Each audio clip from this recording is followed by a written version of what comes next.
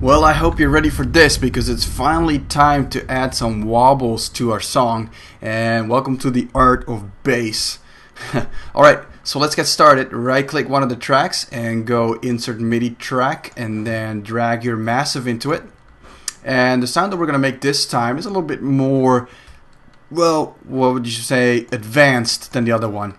It's just not just a cut off, there's actually going to be a wobble in it and that sort of fun stuff. So let's turn the first oscillator off and use the other two to work with. So in this case we're going to select the pulse saw wave for our first sound, and we're going to tweak this button all the way to the right to get the saw wave and not the pulse wave. Alright, and then the width can stay very thick, and then the amplifier needs to be all the way on because we want to hear this one very loud, and we're moving this all the way into effects number 1 where we're going to add the wobble later on. So right now if I press a key on my keyboard it sounds like this. Notice that if you're pressing a key on your keyboard you may have a different note. So let me show you what note I have just by inserting a MIDI clip real quick. I'm playing the E1 on the scale here. I could go down, but I'm not going to. I'm going to keep it on E1. Okay, so that's the note that I'm playing to shape the sound. Alright, back to the massive. We're going to make a second oscillator here, number 3, and we're going to use the one called Hereby. Let me see, where is it? Hereby, there we go. Alright, and this one is going to be a little bit half-half. We have no idea what wavetable is in this one because it's not mentioned, so it's just fiddling around and seeing what works. Excellent. We're going to put that on oscillator 1 or on filter 1 also. Alright, perfect. Now what we're going to do is we're going to add some phaser. If your oscillator is producing multiple waves of sound, you can tweak those waves by changing the phasing. And really the only thing that phasing does is it brings the two waves or more out of phase with each other. And that can create a thicker, richer sound if you wanted to. Also, you got to be careful because if waveforms are exactly the opposite of each other and they're exactly the same volume, you will hear absolutely nothing. Your speakers will look like they're producing sound, and they are, but the waves are canceling each other out, and that's why you hear nothing. On the third oscillator, which is this one, and turn it up halfway. As you can hear, the third oscillator is now sort of going left and right. Let me turn the second one off so you can hear it. Alright, and we can change the pitch over time also. Let's go to -5. And it gives you sort of a gritty feel. Now let's put the other oscillator back in. Awesome. If I go up an octave, sounds like that. Alright, now we're going to go over to our filter section here, and we want everything to go to through this filter, so we're going to select the daft once again, and as you can see it cuts off everything unless I turn the knob off, and that's exactly what the wobble is. We need something to wobble this knob on the speed that we want it to go. Alright, and that is going to be an LFO. LFO stands for low frequency oscillator, and basically all it does is it makes the wobble for us. It animates knobs over time. So what we're doing is we're going to click this move button and then click one of these 3 under the knob and then turn the knob all the way down. Now with this number 5 LFO selected, you push the mouse up and it creates this colored thing, and that basically means that this LFO is going to wobble the knob for us. You can hear that when I play a note. Alright. Now we can change the speed of the wobble, so we need to sync it to go with the speed of the song, and right now it's very slow. We can make it go a little bit faster by, for example, 16th notes or 4th.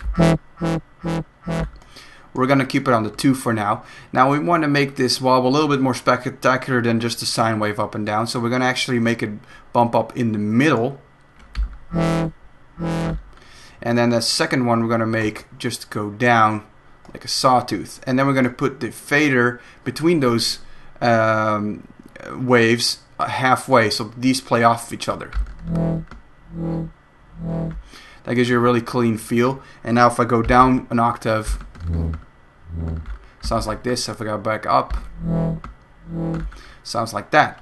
Okay, so now what we're going to do is we're going to add a bunch of voices to the mix here. So we're going to make it 2 voices, not too many. Set it to monophonic and legato triller once again. And you can already hear that the sound is very full. I like that a lot. Okay, so let's tweak some other sliders here. Let's go to make that go to mix 1. And let's add another phaser, but this time to the effects. And let's turn that up and the rate a little faster as well. So as you can hear, it makes the sound a lot nicer in stereo. So if you're wearing headphones, you could hear that this sound is really beautiful when you hear both ears. Alright, so there we have that. So that is our wobble so far. Let's turn this up on the mix number 1 also. Let's see if there's some other funny stuff we can do. Like, let's see if we can add some noise.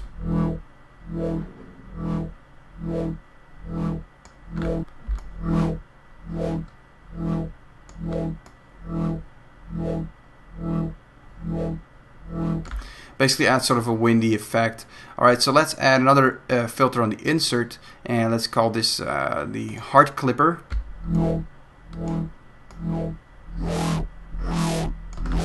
And this basically makes our wobble dirty, if you will. So we're gonna want to wobble this knob also. And so we're gonna use the same LFO, move that into the drive here, and make sure that the green part is first, and then which is the beginning, and then the one on the end. You can see what it does to the sound already. Let's add some more. Let's see if we can add some fun stuff to the second one, like a parabolic shaper.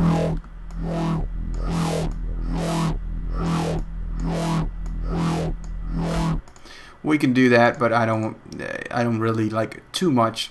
So that sounds about right. Let's see if we covered everything. Let's restart via gate also. And this one's really cool because we can change, if we go from one note to the other one, how fast it goes. So right now if I go from one note to a higher note, it goes there right away. But if we rate it instead and select a time, now when we slide up or down, it actually gives us this amount of time. Did you hear that slide? Or I can make it even longer. Alright, maybe a little too much there. We can even animate this, but this is great for risers. If you put it all the way up and make the LFO a little less aggressive, if you want to have a riser from one, before you go to the drop, it could sound like this.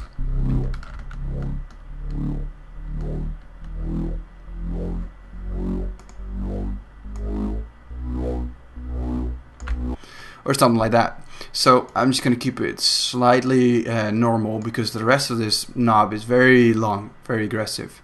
So I'm going to keep it there. And I think this wobble sounds pretty good so far. Let's see what we can do with the speed of the LFO.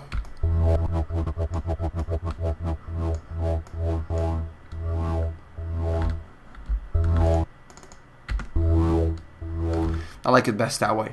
Alright, so we have ourselves a wobble. Now it's time to actually put it in the mix.